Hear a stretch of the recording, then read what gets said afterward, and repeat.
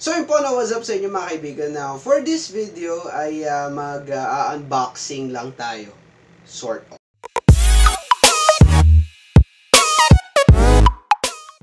Hello, what's up sa inyo mga kaibigan. So now, currently recording ngayon mga kaibigan. Sa moment na to, at this very moment mga kaibigan, in English ko lang yung sinabi ko, we have reached 1,000 subscribers! Pumapalakpak yan na, may sound effects dyan na pumapalakpak. So yun nga mga kaibigan, we have finally reached 1,000 subscribers and sakto-sakto, mag-vlog dapat ako today. And sobrang excited ako. So sa lahat po na nag-subscribe sa akin, no, sa 1,000 kayo, sobrang thank you po sa suporta and sa pagtangkilik or sa panunood ng mga contents na ginagawa ko. And I really do hope na nakakatulong ako. Mostly ng mga nagko-comment is sa conversion project ko ata ng from hybrid bike to road bike. Marami ako natatanggap na tanong doon sa content ko na yan. So, I'm more than willing po to help you guys, no, sa content. And just click the link below mga kaibigan para sa Facebook page ko para mas makapag-usap tayo ng mas maayos kaysa sa comments tayo. Although, papansinin ko naman yung comments nyo, I'll be responsive as much as possible. But, para mas magkaroon ako ng magandang suggestion, no, mga kaibigan, click the link below para sa page ko and like nyo na rin kung gustuhan nyo or what. Pero, if you just want to talk to me about things, you can click on the link below to redirect to my page and you can message me there. Okay? So yun nga po na mga kaibigan, happy 1,000 subscribers, no mga kaibigan. Wala na, sobrang saya ko lang today kasi ayun, 1K subs na tayo! Well, anyway, ayun nga mga kaibigan, so kung mapapansin nyo rin, nagpagupit na rin ako. Masyado napaiksi naman ata yung gupit ko, sobrang iksi. Pero anyway, mga kaibigan, sa last video ko, no, I did update you with my current Caad build series, mga kaibigan. And for now, nag-postpone muna ako sa upgrade noon. Actually, di nag-postpone. Upgrade ko pa rin to. But in the future na, siguro, di ko alam. Pero anyway, ayun, I did mention I have a new gear, mga kaibigan. It's this GPS cyclo computer, which is a GPS Port IGS50. Yan, kung makikita nyo. Strava ko na naman yung nakikita nyo dun sa ayan. So anyway, I've used this one for a week na. And so far, okay siya. Wala akong masabi dito sa cyclo computer na to. Although, ang naging parang napansin ko lang dito is minsan matagal mag-search ng GPS. Although, syempre, it does vary from location to location. Pero, parang yung cyclo computer ng kaibigan ko, which is a XOSS, mas mabilis siya nakakasagap ng signal compared to this one. Yun lang yung napansin ko ay chinek ko lang yung sa kanya. Parang mas mabilis nakahagap ng signal yun. And, nakita ko din sa mga reviews. So, though hindi naman siya issue, siguro just takes about 20 seconds para record ka dito sa cyclo computer na. Pero nonetheless, okay siya mga kaibigan. It's very precise and the speed recording is also good. And wala naman ako naging problems when it comes to syncing it sa Strava. Although nagkaroon na ata ng issue sa servers ng iGPS port nang hindi ko siya na-upload sa app. Pero, other than that, sobrang goods na ito. This is a good buy. And hindi ko naman kasi totally kailangan ng maps sa cyclo computer. So, dito lang muna ako nag-invest. Para at least, wireless na siya. Wala nang problema yung wires and everything. Tapos, easy upload pa siya sa Strava without actually using my phone. Kasi, nakakalobat na phone yung Strava. Pero anyway, ayun, sinabi ko, I did bought a Cadence and heart rate monitor kasi I think I kinda need that Saka bumili na rin ako ng something ng mount kasi ayoko naka-mount lang siya dito sa stem kasi mawawala yung aesthetics ng stem ko. Ewan ko medyo aesthetic. So ayun mga kaibigan, naka-mount lang kasi yung nakamount.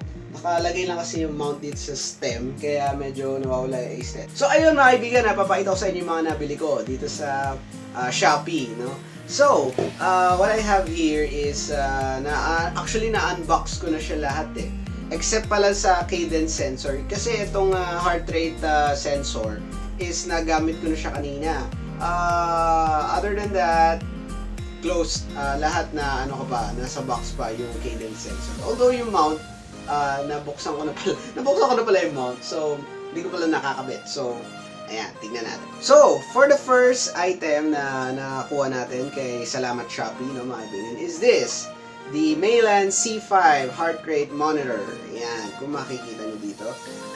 It does have an instruction dito sa likod. So, what happens is that nandito lang yung item. So, nandito siya. Ayan. So, nagamit ko na siya kanina, and this is what it looks like. This is the sensor itself. Ayan. Maliit lang siya, actually. Ang nipis niya eh. Tingnan, makikita niyo kung gaano siya kanipis. Oops. Gumaganito na rin. So, anyway, manipis lang siya mga kaibigan. It's very lightweight. Less than 10 grams ata to, or 10 grams lang. Hindi ko na siya winay kasi magano naman. And, this is the strap. Oops! This is the strap. As you can see here, ayan, this is the strap. Ayan. So, there is 2 lug nuts. There's 2 parang so, meron suksukan dito, no, mga kaibigan, para dito sa sensor na to. So, what happens is that you just clip this in here. So, ayan, i-clip natin dito. Ayan, tapos, and ayan siya. Ganito siya lalabas. Ayan yung sensor. And then, there is electrodes in here. So, kind of like a what you see in the hospital pag naglalagay sila ng mga sensor or sa katawan ng tao. So, ayan yun. Dito yung sensors na yan. Kumbaga, there's a flow of current in here or what. So, basically, mga kaibigan, may pads dito na ito yung nagsisilbing sensor pag nilagay mo siya sa chest. So, when you strap it on your chest, this becomes the sensor. Alright? So, it sends signals from these 2 metals in here. Ayan. Diyan na-receive yung signal kung nakikita nyo dito. And then, all the way to here. Ngayon, this is actually a ANT Plus and Bluetooth capable device. So, if ever you're gonna use Bluetooth or ANT Plus in your head unit, this would be compatible to that. So, kung matatanong nyo, rechargeable ba to? Hindi po. It does have a battery na similar sa Cat Eye na speedometers, mga kaibigan. Makikita nyo dito. Just twist this cap off and then you're good. And then after that, actually automatic sensor siya eh. So, currently it's on sleep mode. So, hindi ko siya magagamit. Paano malalaman dito na naka-on siya if wala siyang ginagawa? So, mag-on siya automatically if I were to place it in here. Ayan. And then, ilalagay ko lang siya dito sa strap, sa chest ko, no, mga kaibigan. So, if I put it in here, it will automatically read my heartbeat. So, another question na could be raised, no, mga kaibigan, bakit ito ang binili ko?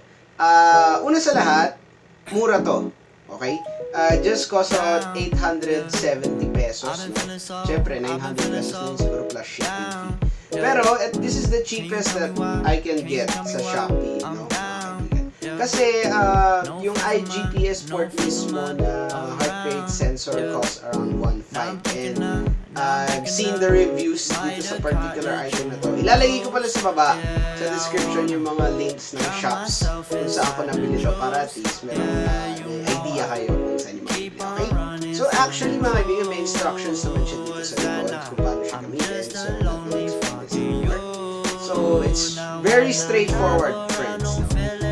Just connect it with your device. It does vary, no? Kung ano may device mo, if it's a Garmin or Griffon, tignan nyo na yung instructions mo. Pero papakita ko sa inyo for this particular unit. So ayan, let's check if this does work, no, mga kaibigan. So what I'm gonna do is, basically mga kaibigan, na-a-adjust siya dito. Ayan. You have a thing to adjust. You have a strap to adjust the tightness according to your bust, no, mga kaibigan. And then there's a hook in here. There's a hook in here para makakabit mo siya dito. So it will be snug fit sa chest area mo. Ayan, dito. Yes, pero hindi ako magta-topless. So ayan mga kaibigan, strap na siya dito sa aking chest. Okay, so I don't know if you're able to see, pero nagbiblink siya. See that? That's an indicator na the device is on. So what I'm gonna do is turn on my device. On natin itong si IGPS port. Let's see if it will work agad-agad. And titignan natin kung accurate siya, friends. So stay tuned. So, ayan siya. Actually, automatically siya na nag-compare sa akin. Ayan, you see my heart rate. Medyo mirrored lang siya, pero that's 78. Reading is 78. Pero paano ba siya i-set up? You click this button, back button, for the setting. And long press for 2 seconds.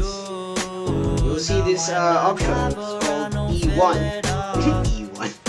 So anyway, ayan, it's called E1, and then what you're gonna do is press this power button, and you'll pair your ANT Plus or Bluetooth device dito sa GPS port model. So for this one, I have the heart rate monitor. So ayan, nag-pair na siya, pero wala pang cadence sensor. So heart rate monitor and cadence sensor yung dinedetect niya. So it's now connected. So it's reading 78 now. So what I'm gonna do to prove na accurate yung reading niya is I am going to check my heart rate, mga kaibigan. So ito mga kaibigan, so currently 83 ang reading dito sa sensor. So what I'm gonna do para malaman natin kung tama siya is to listen manually sa puso ko. So I have here is a stethoscope. This is a Littmann stethoscope, mga kaibigan. So so anyway, ayan. Check ko yung heart rate ko for 1 minute. So fast forward ko na para di kayo mainip. So ayan. So place stethoscope in here. So may upper, so may bandang left because this is where the heart is located. Okay, right. So okay, 3, 2, 1, go. For 1 whole minute, friends, ang naging reading ko sa stethoscope is 72. My reading in here is 70. Ngayon, nag-iiba siya, nagpa-fluctuate siya. Pero, sakto, nung pag-ano ko, nag-range siya sa 70 to 73. Pero ngayon, ayan, 69, 71, 73, and siya 75. Yan siya nag-range because our heart rate does vary in everything that we do. Nagko-compensate yun. Pero di-discuss ko yan some other time. So, if it's accurate, yes. Hindi ko lang siya pa natatry pag, pag talaga nagbibigay ako ng effort. But, if you are stationary, this is actually accurate. Right? So, I'm doing 76, 77. Roughly, ganun. So, ganun yung kuha ko sa heart rate ko via stethoscope. And yun yung reading dito sa heart rate sensor. So, if I can say it's accurate, good. Waterproof pa siya? Not exact. So, it is not waterproof, but it is water resistant because it has a rating of IPX5. So, it's only water resistant for a few meters or just a splash resistant, ganun. So, do not attempt to wear this while you're swimming. Okay? But anyway, that's it for this Meilan C5 heart rate monitor. So, let's now go with this one. This is a Magene speed and cadence sensor. So, it's 2-in-1. Pero isa lang yung binili ko since GPS naman to. Magkakaroon ng speed dyan. So, reliable naman. So, cadence sensor na lang. So, as you may see, dinisinfect ko na muna kasi siya. So, what's in this box? You have a instructions manual. You have, yun, the sensor itself. Ayan. So, I don't know if you can actually see it. Nasa box pa siya. Di pa siya nabubuksan. Yan. Gaganyan pa siya. Kahit ganyan ko, wala nangyari. So, anyway, ayan. And then, you have some here pa. ayun, the strings na i-attach nyo dito sa crank arm. Anyway, ayan. So, how it works, I'm still not sure. Pero, it does have batteries, mga kaibigan. So, you'll still need to use batteries na ginagamit sa mga cat-eye type of things na battery. So, I'll show you. So, ito yung battery na kailangan nyo lang, mga kaibigan. Ayan. This kind of battery. So, this is a CR2032 lithium battery. So, ito na yung kailangan yung battery in case na mag-wear out na siya or what. So, bibigyan ko kayo na update kung kailan gaano katagal siya naglalast. And, yeah. So, that's it. Ayan, mga friends. So, alam ko na kung paano siya gamitin. So, what you have here is the unit itself, no, mga kaibigan. So, the unit does come with the battery. And, to enable the battery to be operated, meron siyang ganito sa loob. So, what you're gonna do is that meron parang dito switch. Hindi siya actually switch eh. Para mabuksan siya, iaano mo siya. So, meron dito parang lever na, you know, you can see it. May parang lever, ayan. Parang lever yan. So, you just push this lever to the left. Ayan. And then, unlock na siya. So, you'll see this one. Ayan. And then, to lock it, just press it in here, and then turn it to the opposite side. So, there we go. Ayan, nakalock na siya. And then, mag-iilaw siya, ganyan. Sabi dito, if it's a flashing green light, speed is broadcasted via Bluetooth. So, para magawa natin yan, lalagay natin to. Lalagay nyo siya actually dito sa hub eh. Ipapakita ko sa inyo. Pero, para i-set up muna natin siya bago natin siya ilagay. So, what I see here is a gasket, no? So, before nyo siya i-mount dito sa monitor, ay sa hubs or dito sa crank, you'll have this gasket. Rubber silicone gasket para maging secure siya, secure fit siya dito sa components ng bike mo, so it doesn't slip off kasi bakal yung kakapitan nito. So, that's a slot here, and then ito yan. So, oh, actually, dalawa pala yung gasket dito, no? So, isang flat, and you can see, and isang may kurba, may pagkakurba, may concave siya. So, I'm guessing this is the one for the hubs kasi flat mo siya lalagay na ganito. So, it does imitate the circumference ng hub. So, cadence natin siya gagamitin. So, flat, yun nandito sa crank arms natin. So, this is the one we're gonna use. So, ang kailangan daw gawin is that i-strap natin siya dito sa crank. So, this is what I'm gonna do. Ayan! So, nakabit ko na siya. So, there is the sensor in there. Ayan, just rotate the crank. And then, let's see if magkoconnect siya. So, gonna bring out my iGPS port. Gonna open. Let's see. Does take a while, no, mga kaibigan. Fast forward ko na lang to kahit paano, no. Yan. So, long press this one till we end up with E1. Then, click in here. Then, let's spin the crank. Kakailaw siya.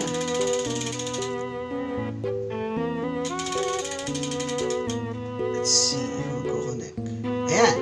So, nagkaroon siya ng data. So, spin it again.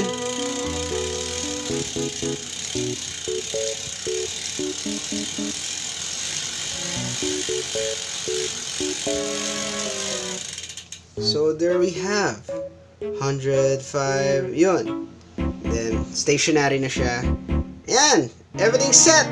Yun! It's working! So, this is what it looks like, no, mga kaibigan. Nakandito lang siya upon with the rubber silicone grips na nagsusupport siya. So, nakaipit lang siya dito. And then, rotated dito sa kabila. And, what I would suggest is that medyo if forward or position your cleats away from the crank arm para maiwasan yung shoe rub kasi baka kumabyos dito yung ating shoe or whatever, and then matanggal yung sensor and it could be sayang. Mawawala na lang tayo ng cadence sensor just like that. So, what I would suggest is yun nga, medyo forward dito yung cleats position para at least hindi siya magsusurab dito. Pero other than that, it's working. Still gonna do a long-term review, but for the time being, it's syncing with my GPS head unit. It does record the cadence together with the heart rate monitor, and it's all good. So yun, that's it for the cadence sensor, mga kaibigan, the heart rate monitor. I'm still gonna use it for a very long time para makapagbigay ako ng honest review. So for now, it's just the initial impression kasi everything is working fine for now.